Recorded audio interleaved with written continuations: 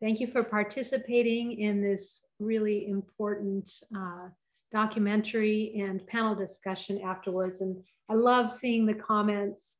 One I really appreciated was anybody seeing this film would want to get rid of those dams right away. And that's the way I'm feeling right now too. So without further ado, I'm going to introduce our panelists tonight. And I'm going to start with Stephen Hawley, a journalist from Hood River, Oregon, who is the author of Recovering a Lost River and the writer and co-producer of this documentary that you just watched, Dammed to Extinction, that depicts the plight of the salmon-dependent killer whales. Thank you, Stephen, for joining us, and thank you for your marvelous film. We also have with us tonight Tony Jones, who is an Idaho native, attended graduate school at the University of Washington, where he received his MA in economics. Mr. Jones maintains Rocky Mountain Econometrics, an economic consulting company that specializes in environmental issues, with particular emphasis on energy and the impact of hydroelectric dams on salmon and the environment. Clients include Idaho Rivers United and the National Wildlife Foundation. Thanks, Tony, for being with us. Jim Waddell is a civil engineer with a 35-year career in the U.S. Army Corps of Engineers. He held the highest civilian position in the Corps' Walla Walla District as Deputy District Engineer for Program Management.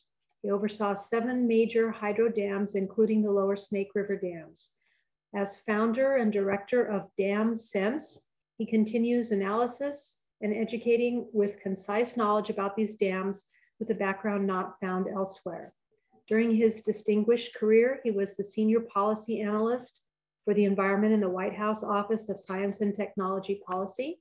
Jim also serves in elected position as a public utility commissioner in Clallam County, Washington. And thanks, Jim. Heather Nicholson is an electric cooperative owner in the San Juan Islands. She's engaged civically and with other advocates on the solvability of breaching the Lower Snake River dams, which is the most significant required action to stop the extinction of critically endangered whales and their wild Chinook salmon food source. Thanks, Heather, for being with us. Let's see, did I miss somebody? Oh, Scott Levy is an activist and volunteer, filmmaker, adventurist, and outdoor enthusiast. He has a BS in mechanical engineering from UC Berkeley. Scott has dedicated the last 23 years of his life to studying the effects of the Lower Snake River dams on our environment and the consequent climate change effects. Mitigation for their removal is easy, according to Scott. Repairing a collapsing ecosystem is not. So once again, thank you all for joining us. And I just want to remind our participants to stay muted this evening. If you would like, you can turn your video back on now that we're done with the movie, so our panelists can feel like they're talking to some real people. We'll be asking a number of questions submitted by participants when you registered. And I'm going to direct these questions kind of openly to the panelists. They seem to want it that way, so they'll just decide amongst themselves who's going to answer which of these questions. You've put some additional questions in the chat, and we're going to try to get to those as well, but we want to make sure that we have time for all those that have already been submitted and also have time for a call to action. So I'm going to start the questions with this one. So can one of you explain to the audience tonight, what's the difference between breaching and removal of the dams? And why is breaching what it seems to be that you all are promoting? And how long would this process take? And just go ahead and unmute you can go ahead and all stay unmuted if you want. Okay, I'm unmuted, I think. Yeah, that's exactly what we studied in Walla Walla during this feasibility study back in the 90s and early 2000s.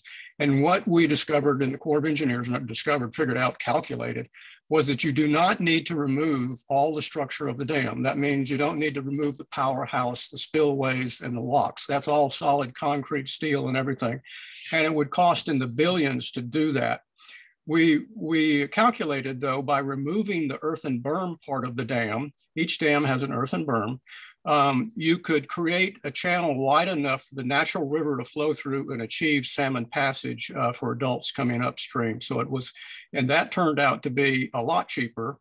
And in fact, the cost of removal of the earthen berm today and full mitigation, which is the same kind of stuff that Simpson has talked about, and Inslee and Murray in this recent document they came out with between 10 and 27 billion dollars. No, that's way out of line. Those are unsupported figures. The real cost, based on the Corps of Engineers and some work we've done with other Corps folks in the meantime to update those numbers, is about 250 million to breach all 4 dams, and about maybe 400 or 500 million in mitigation for rail enhancements, irrigation pumps and stuff like that that needs to be done to take care of the farmers that are impacted because their shippers are irrigated and a few other kind of categories. Now, how long does that take? Breaching the earthen berm is really fast. It's done hydraulically by just simply cutting a notch in the dam as you lower the water, you know, through the spillways. And as you drop the water level, you cut a notch with a bulldozer in the earthen berm.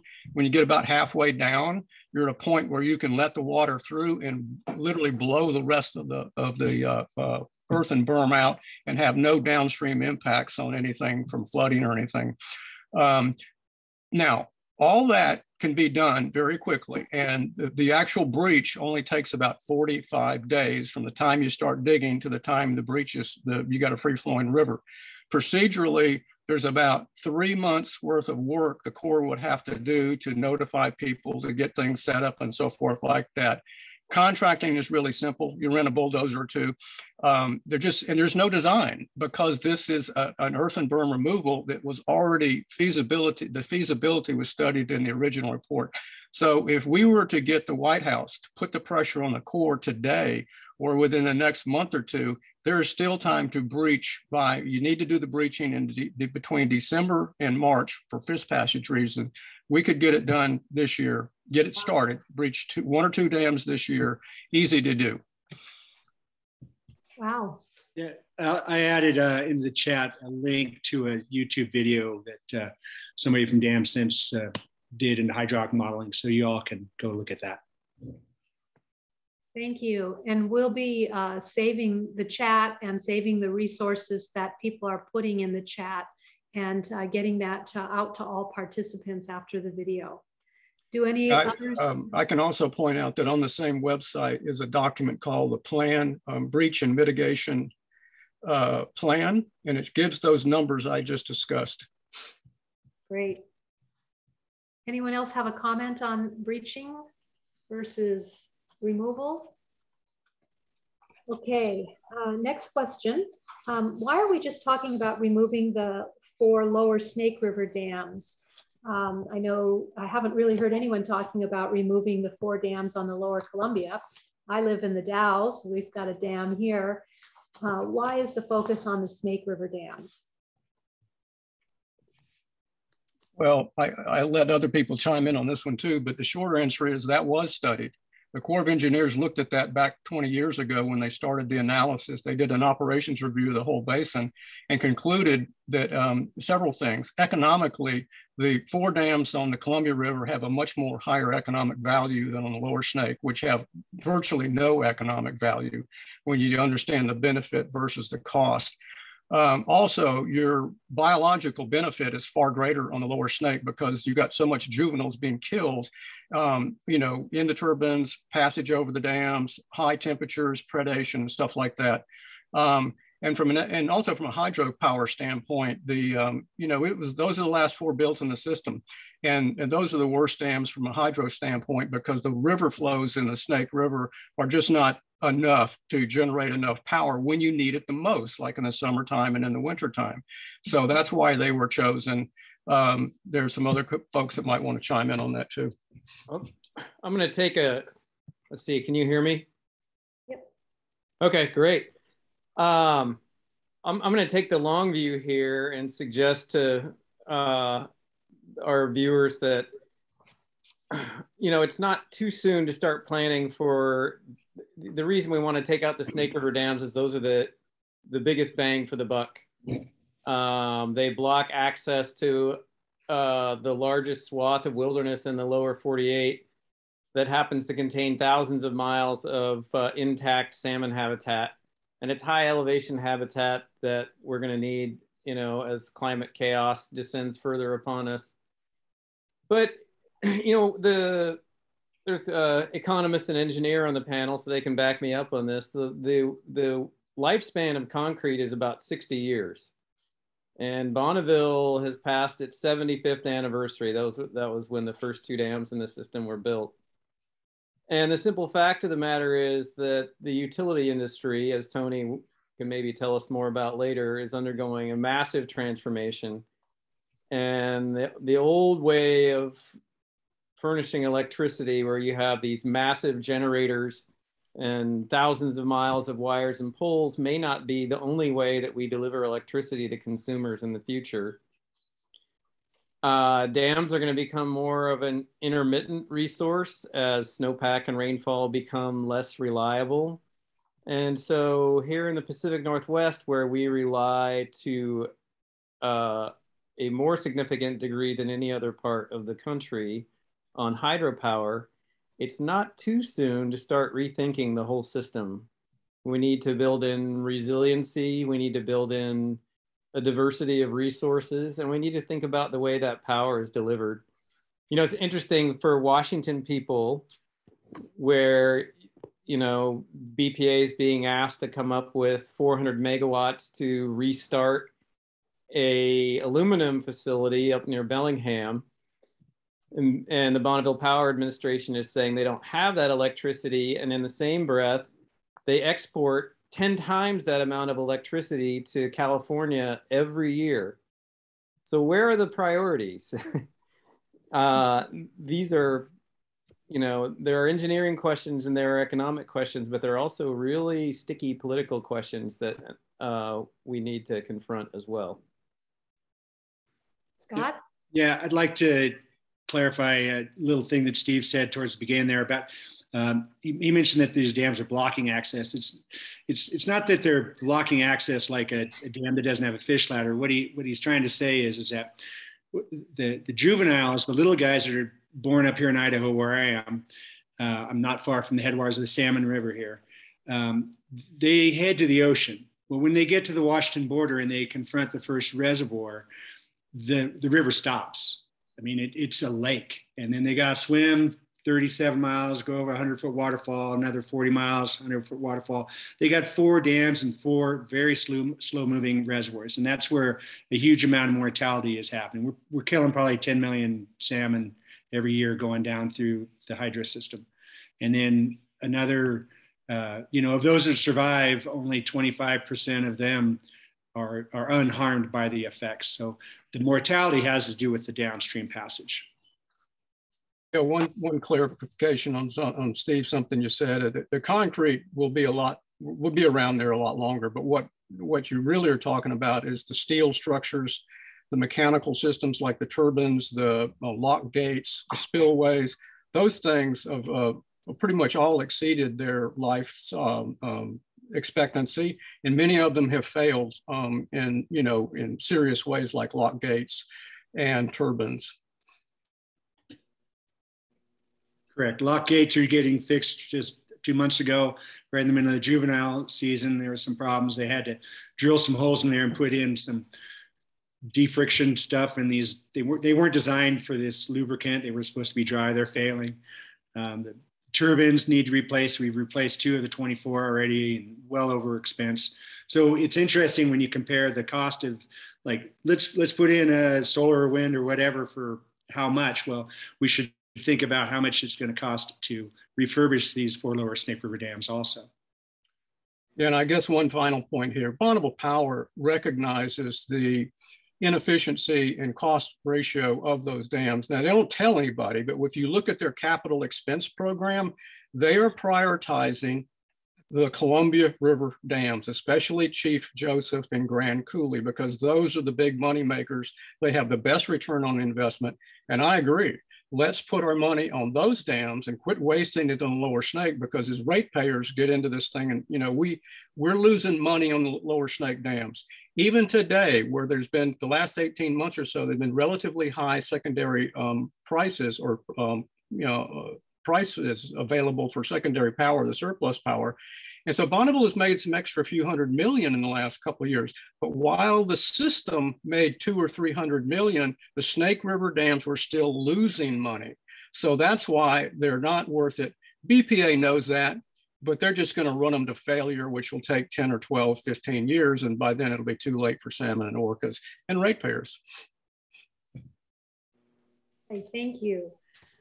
I want to talk a little bit about the path forward. So what do you see as the best path forward? I know we're hearing from some of these reports that more studies are needed, that negotiations are needed between all the stakeholders. It could drag on, or it could maybe take 45 days if we get our way. If Murray and Inslee recommended breaching, would Congress act on it? This is kind of a combination of some questions that came up from the participants. And can the president issue a directive to begin breaching?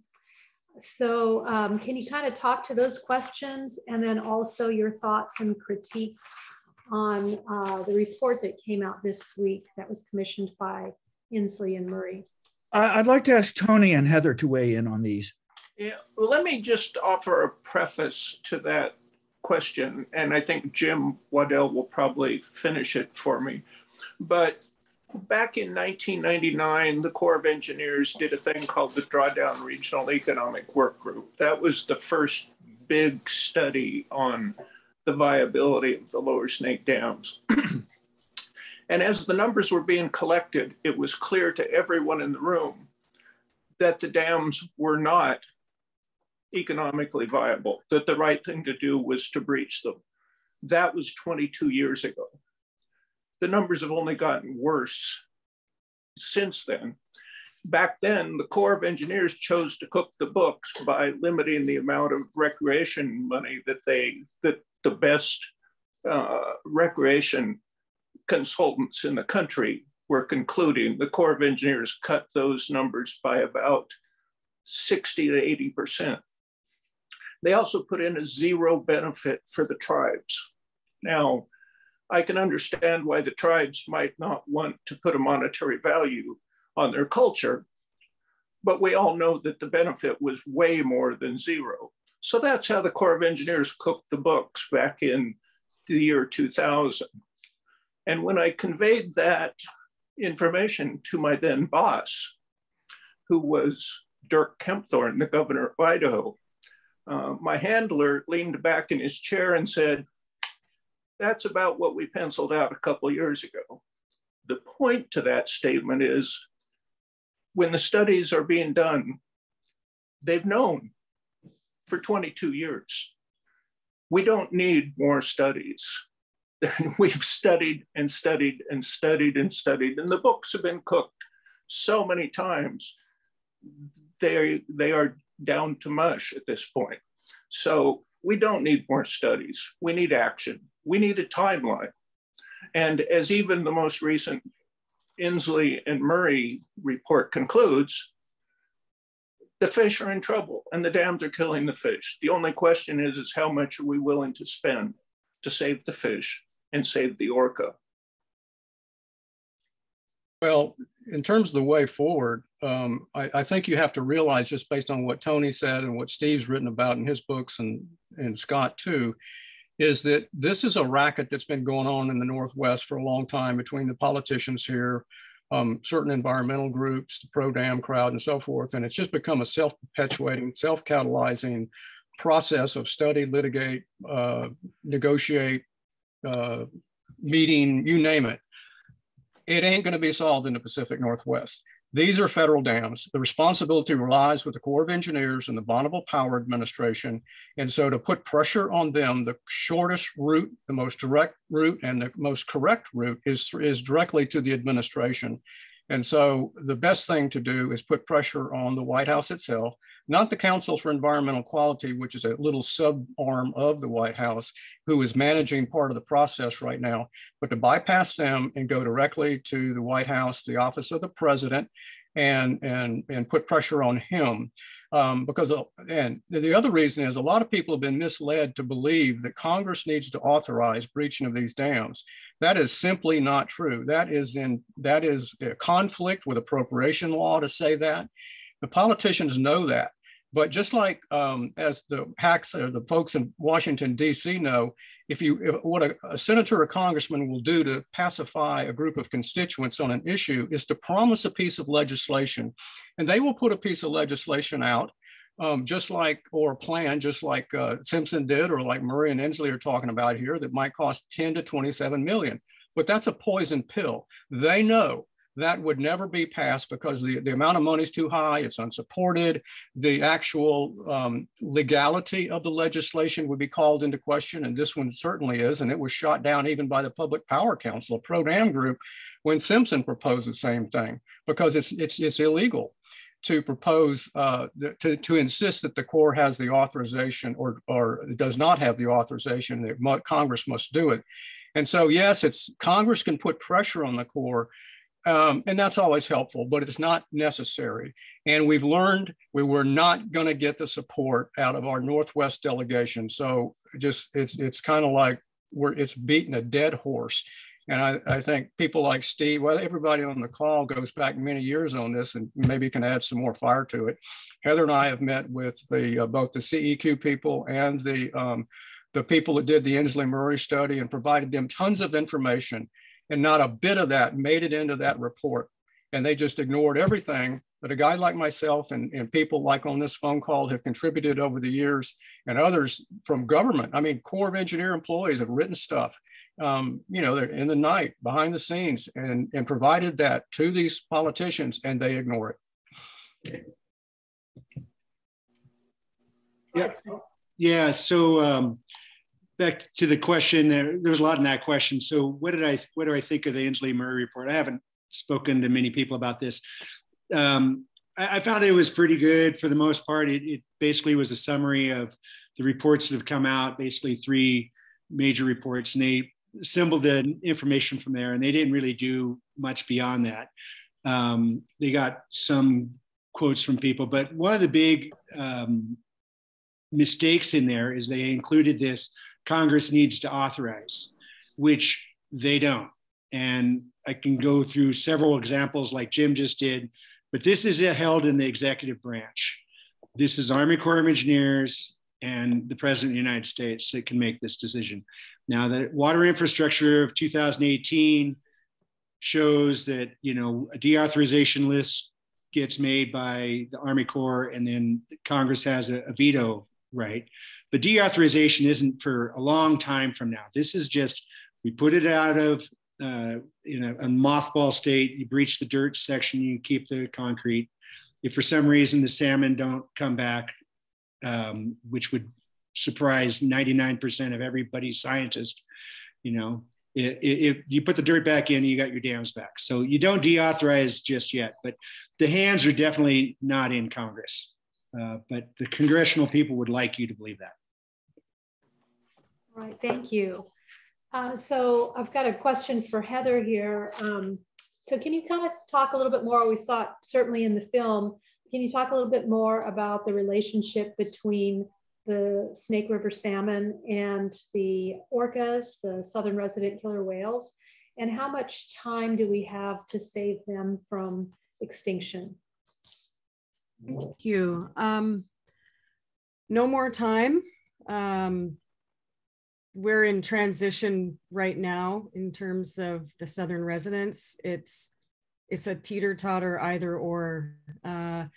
If we don't take drastic action, they're going extinct. That's where they're at. I talked with Ken Balcom today. I mean, I've spoken with him before, and just checking for updates. But both he and Dr. Deborah Giles, who's they're both top southern resident killer whale scientists. well, Giles was in the movie as well. You know, they've both come to the point where if the dams, if the Snake River Dam, the lower Snake River dams are not breached as quickly as possible, the southern residents are not going to survive. That's it. End of story. And it's, you know, it doesn't happen overnight. This extinction has been underway for quite some time, and we've been on this trajectory. So it's very easy to feel like we can kick the can, or we can try something else. And well, no one's too sure. You don't see it happen immediately, but you know, we don't have any more time at all. So that's why I appreciate everyone doing everything that they can and appealing to the usual channels. And I appreciate the challenges that everyone has in whatever role they may be in, whether that's working at a utility or directing a utility or being in power planning or fish mitigation or just a person on the street, whoever you are. You know, I don't think there are very many people who want to see the southern residents go extinct. And we just, we have run out of options. And NOAA themselves have determined quite some time ago, and we know from the large size of the population and the size of the Snake River Basin, that they are among the top priority stocks for the southern residents, there's no question, and that breaching the dams is acknowledged as the biggest thing that we can do for these whales. And you know, and Ken, he understands very well that we have to continue fixing habitat, doing all of the things in all of the other areas and rivers. We have to keep that moving up, up, up and hit it hard. But without breaching the Snake River dams, it won't be enough. So there's just no question on that. I bet Steve could answer probably better than me. So feel free to say what you got to say, Steve. I think you said it. The time is now. This has to happen as soon as it possibly can. So that's why, in addition to making this film, I'm always happy to hop on, you know, online screenings and panels like this to let people know that there's the biological deadline is far ahead of the political timeline at this point. Steve, if I can interject just a moment.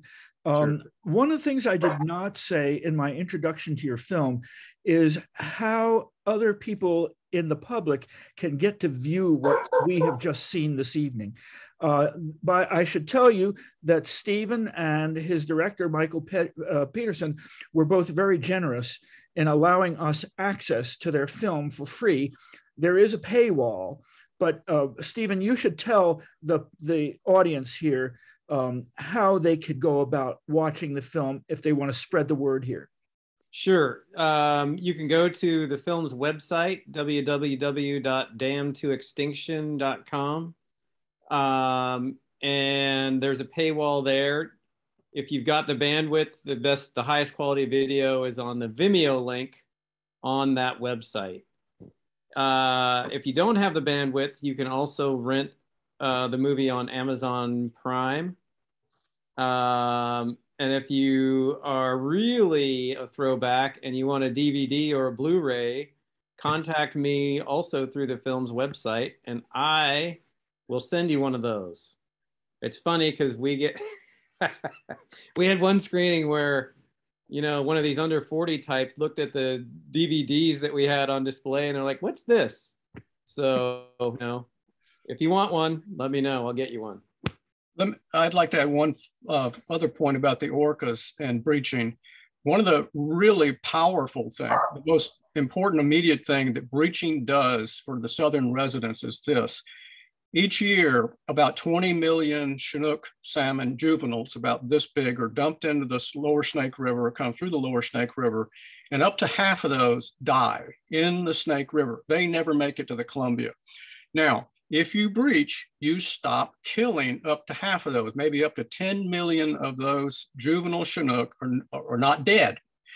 but more than half of those will make it through the other dam and out into the ocean.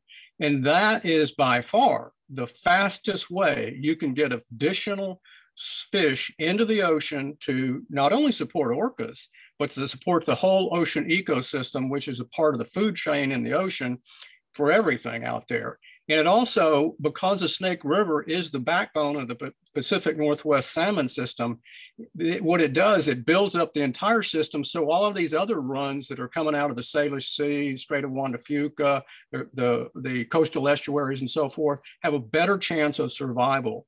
And now is time to do this, especially we've got good ocean conditions right now because we're seeing good salmon returns this year. But if we don't take advantage of that by pumping a whole bunch of juveniles out there by breaching, then we're going to lose this advantage we have right now in this good ocean conditions, which might only last one more year. Thank you. That was kind of one of my, essentially my next question about how long would this take, and do you see it being a long-term solution also for the orcas? And it sounds like the answer is yes. Well, yeah, I mean, in the short term is once those juveniles get out there, they'll be 12, 14 pound fish within 12 or 14 months. And so that nothing can produce no habitat work, no stopping noises in the ocean. Nothing comes close to providing salmon that fast to the ecosystem. Scott, go ahead. You're muted, Scott. I'd like to tie back real quick to what Heather said about the science is clear that this is the best thing we could do for Idaho salmon. And Inslee's report that just came out said that quite plain. And that's the thing that the Save Our Dams Coalition is really wishing nobody had said. Thanks. A couple of questions have come up in the chat that I want to make sure we get to too. And one of the questions is, and I know the film dealt a little bit with this, but what do you want to talk a little bit about our obligations to the tribes? And then also a little bit about the power replacement project that some of the tribes are working on to replace the power that is being provided by the 4 lower Snake River dams right now. Yeah, go ahead, Tony. Tony. Are you muted? Oh, there we go. He's muted. I would just like to talk about the replacement power real quick. Back when the dams were being built, it took big utilities. It took a federal government. It took a lot of effort to build things like Lower Snake dams, like Grand Coulee, like John Day and so forth. It took a lot of money. What it takes to replace the power these days is you float a thing called an RFP, a request for proposals. And the private sector comes running, and all you say in the RFP is you say, I want 3,000 megawatts of power. How much when can you deliver it? And what will it cost? And the private sector comes out and builds you a wind farm or a solar farm or whatever. And they tell you how much it's going to cost. And currently the cost of the power coming out of those things is $20, $25 a megawatt hour or something like that. Compare that to the $40, $45 a megawatt hour that the Lower Snake dams produce power for. The point being, you can replace the Lower Snake dams, get the fish back, and get a $20 megawatt hour bonus on the side. That's the cherry on the cake. The point I've been making for several years now is that economically, it makes sense to take out the Lower Snake dams, even if you don't care about the fish. Even if you don't care about the fish, it makes economic sense to take out the Lower Snake dams. Getting the fish and the orca back is the cherry on top of the ice cream cone. It's time to do it. Getting to the tribes plan, it's kind of brilliant in its own way, because people like me and Jim, Scott, and others have been arguing for a couple of decades that you don't have to replace all the power of the Lower Snake dams, because most of the power that the Lower Snake dams produce is produced when nobody needs it. It's produced during spring runoff, and they don't produce much power during the summer peak or the winter peak. But it's the Corps of Engineers and Bonneville Power and other people say, oh, no, no, no, you need a lot of power. Well, the tribe took that off the table. What the tribes are saying is, okay, tell us your number. I think it's 5,300 megawatt hours or something like that. The Corps of Engineers says that's how much power they make. And the tribe said, okay, we'll build it. Job done. Stop arguing. We'll build it. So that question is gone. There is no argument anymore over whether or not the Lower Snake dams can be replaced or how much power should be replaced. Because again, the tribes took that argument off the table. They said, we'll build the power, move on. Good for the tribes. I will also add that Bonneville Power and the Pacific Northwest Power and Conservation Council's modeling shows that you could easily take out at least 2 dams right now, and you wouldn't notice a blip in the power system. You could probably take out all 4 and not notice a blip, because there's that much surplus floating around. But certainly it's silly to sit here and argue and say, we need to, like this Murray thing supposedly says, is we need to do all this before we breach the dams. No, you don't. You go ahead and get breaching at least 2 dams this year, then 1 or 2 the next year, and so forth. And any gaps that need to be filled up, which is very minimum, probably only on the 4th dam, Ice Harbor, for power, do you need to do anything? And so I think that the other thing that happens is that once you take that, the instant you take that power off the transmission system, you open up grid space for a lot of renewables and battery storage and that kind of stuff. And so that's no longer a constraint, which is what Bonneville is doing, is constraining renewables from getting on the grid. And this is a conflict of interest they have.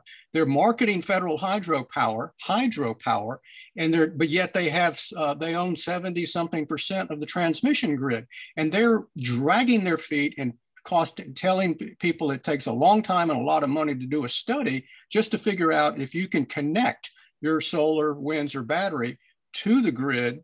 And those studies are taking a lot of money and years to do. And the thing is, they say, well, we don't have enough transmission capacity. Well, if you take the Snake River dams out, that's 3,000 megawatts of transmission space instantly freed up, allow these renewables to come in and be competitive. But BPA doesn't want to see that, obviously.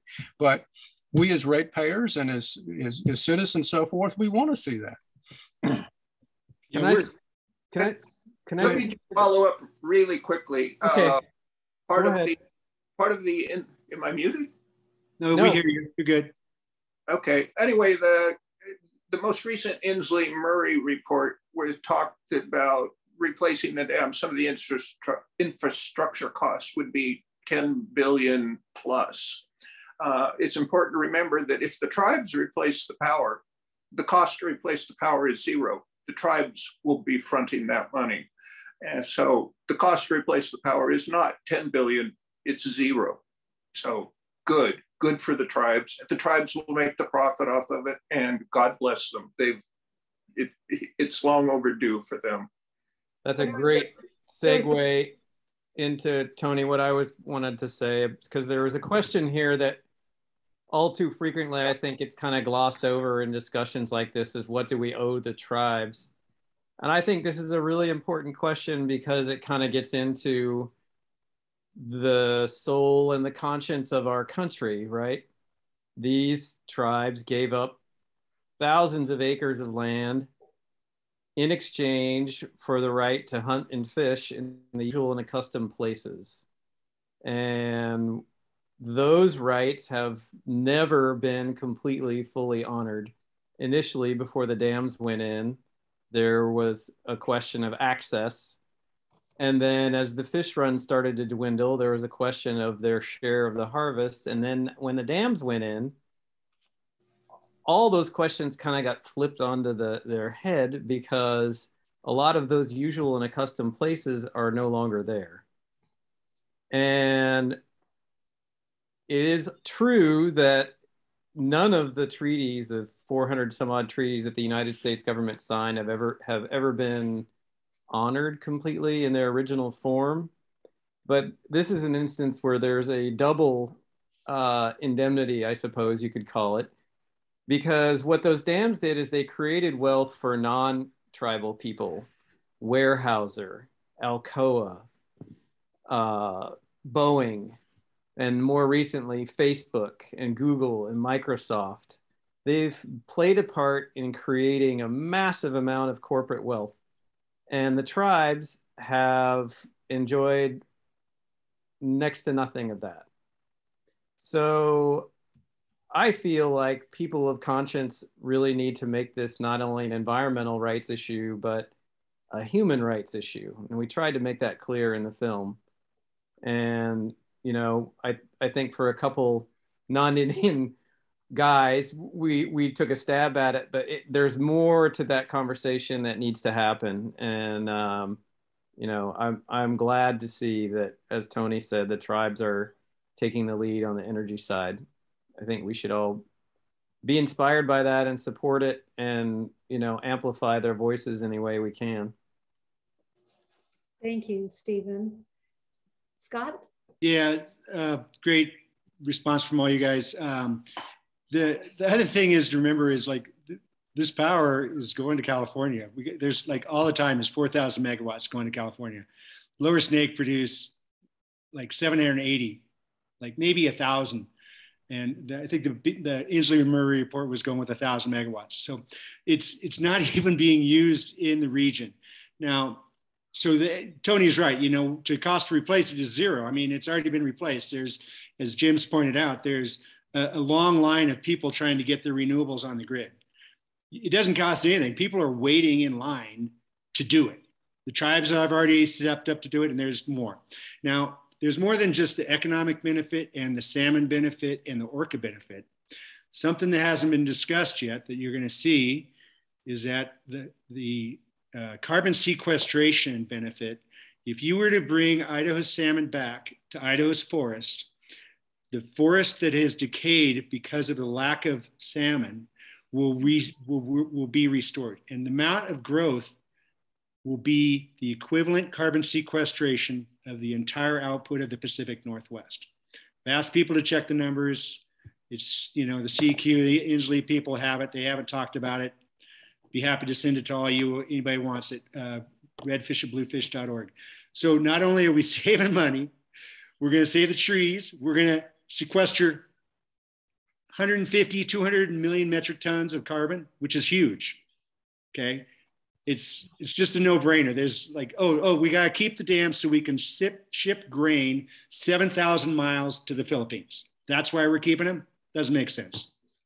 I should also point out that these dams are touted as clean. Well, they're certainly not clean in terms of salmon impact, but they're also not carbon-free in the sense that they produce methane, and because of the algae that grows in them in the summertime as the water heats up. This methane emissions is about 87, based on government-funded studies by credible scientists. We've calculated that the methane emissions are about 87,000 metric tons over a 100-year life cycle. Now, that's about the same as a gas-fired power plant. However, the key thing is that methane is a short-lived gas, and most of its damage is done in the first 10 years. And so if you calculate the methane damage done in 10 years, so if you breached, you prevent 10 years worth of methane emissions from the reservoirs, your actual benefit in terms of carbon reduction or methane or global warming gas reduction is many times more than 87,000 metric tons. So now you're getting up there to equivalent of a coal plant worth of carbon emissions could easily be offset by breaching the Lower Snake Dam in terms of methane emissions. Heather. I just want to point out to folks, I'm going to put a link in the chat, which I did way further up as well, but I prepared a Google Doc full of links of things that we're talking about today with references and so on. and I can keep adding to it, but I'm going to put that link in the chat. It's a Google Doc that's public. So anybody can go there and copy those links to get information. And throughout the rest of the discussion, I can add anything else that comes up. This might be going out on a limb, but I'm sort of a seize the day person, but my track is I'm a member of the public. Okay. Jim is a civil engineer. Tony's an economist, you know, Scott and Steve have their niche. I'm a member of the public, and I don't want the Southern residents to go extinct or salmon. And so I'm an individual who's become engaged. Part of that engagement is attending the power planning meetings, talking to my utility, talking to whoever I can. If we have a member in the audience who is a director of my utility, and if he's interested, and if you hosts are up for it, I would say it would be very interesting to have a little exchange if that sounds like something you guys want to do. You're up against the wall there. The utility commissioners are the problem. They're part of the misinformation campaign, but I love your ambition, Heather. Keep going. Thank you. Well, we have one in the audience, and if he's up for it, I mean, I love having discussion with him, and he has close alliances with some of the trade groups that, you know, we are not seeing eye to eye with. And so it might be gone a little too far out on the limb, but, you know, it's kind of just a show of my spirit here. So. Well, it's almost 7:45, and we want to save a little bit of time for a call to action. And so what we're going to do is we're going to introduce that call to action, which is something that we've been hearing from you all tonight. And then we'll go ahead and stay on for as long as people want to afterwards, and we can open it up to allow some additional questions. One of the questions that that has come up by a number of participants is, you know, we're seeing a lot of strategies from opponents insisting that the fish are doing fine and on track to recovery, and they're encouraging these multi-year studies and making a lot of TV ads. And so we want to know, you know, we want to work on what we can do to counter that. And so I'm going to introduce to you Patty Kramer from the CEE team, who's going to talk about our call to action tonight. And Patty, are you there? Can you unmute yourself?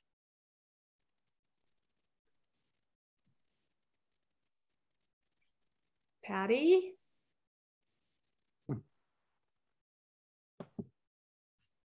Jerry, can you find Patty? And yes, now it was telling me the host would not let me unmute myself. Okay. But the host finally did that. There we are. There's Patty. Okay, and Patty is a member of CEE team, and she's been working really hard on getting this program for you tonight. So Patty, I'm going to go ahead and let you explain, and I'll put the Google Doc up so people can see the call to action. Okay.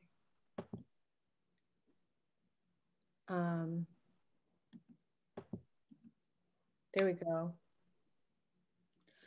Okay, so we are asking that attendees who are so moved do a particular call to action, and that is to contact President Biden by either writing a postcard, an email, or a phone call, or all three. What we essentially want Biden to do, what we want to petition him to immediately breach the Forest Snake River dams and Lower Snake River dams. You've heard discussions about that tonight, about how urgent the situation is, and the fact that he does have the authority to direct the U.S. Army Corps of Engineers to begin breaching the dams now. So what we've provided here are talking points that you can use in writing up a postcard or an email or a telephone conversation. You're welcome to use these verbatim or to use them as you know, launching points for your own words. I'm not, can I, Debbie, can you move the, there we go. So I won't go through those talking points. That's up to you all to do at your leisure. We're asking you, if you're going to use the Postal Service, if you use a postcard rather than a letter. I know it seems that those postcards can get kind of flimsy in the mail, but if you write a letter to President Biden, it has to go through several weeks of quarantine before it's open. So a postcard really is the best thing if you want to send something through the post office. And by a postcard, you know, this can be a postcard of your town, your city. It can be a pretty flower. It can be fish, anything you want. It doesn't matter. Write, well, I mean, postcard size. Write a few sentences. Brevity is the, what? The soul of wit, I guess.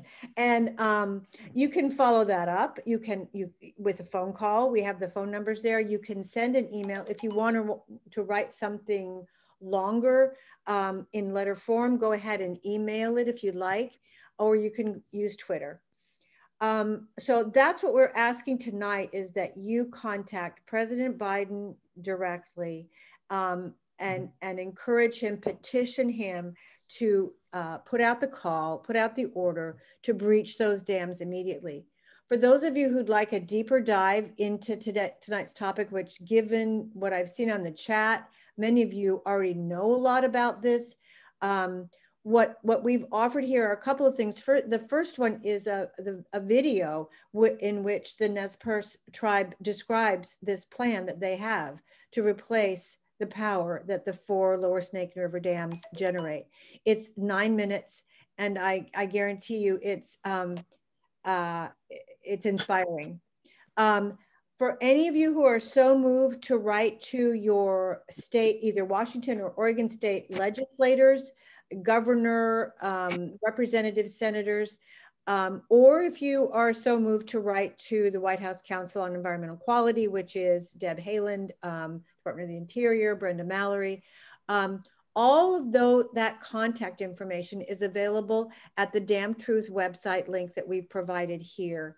What might pop up when you click that is this pop-up screen that talks about responding to the Inslee-Murray report. If you don't want to deal with that, you can just click it off, and that will take you to the page with all of the contact information, which is really easy to access. And then we have here a copy of a letter that Jim Waddell wrote to the president. He generously shared this with us, and I'm sure he probably wouldn't mind if you even use some of his own phrases. But there's a lot of information in that letter that you might use in writing either your postcards or a longer email to President Biden. And then the other 2 links are to the Dam Sense website, or a website that's primarily about the southern resident killer whales. So we hope that that's helpful. We're including a link to that, to these 2 pages in the chat. And we will email out a copy of this document to everybody who's attended, so that you have everything in front of you. You can click on the links, you can cut and paste talking points, and get your message to President Biden and any legislators of your choice as soon as possible. Any questions? Hey, Patty, if I may add. Yeah. Having been on the receiving end of this kind of stuff when I worked in the White House, people making repeated phone calls, like if there's 30, 40, 50 people that are calling, you know, once or twice a week, that really adds up. And that makes it, that's what that mass of calls or postcards or whatever all coming in, but repeated phone calls from the same person is effective too.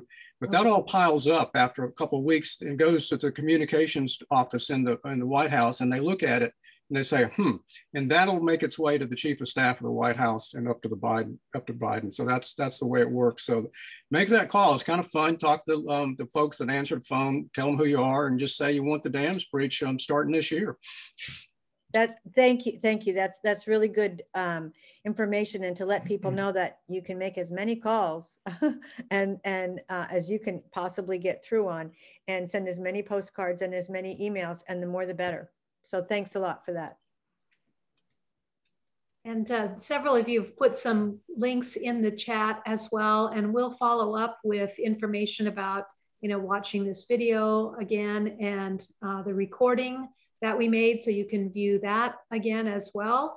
And we'll get that out to all those who registered today, as well as the links that people have put in the chat. So with that, are there additional questions or things that the panelists that we didn't ask that the panelists would like to answer? This is a great interview question. What is the question that you were expecting that we didn't ask? Debbie, one question I see that we didn't cover. Someone asked, are these flood control projects? And no, they are not. They were never authorized that way. They weren't built for flood control.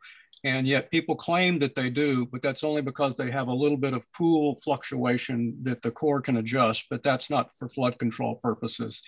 Their only authorized purpose is hydropower and navigation.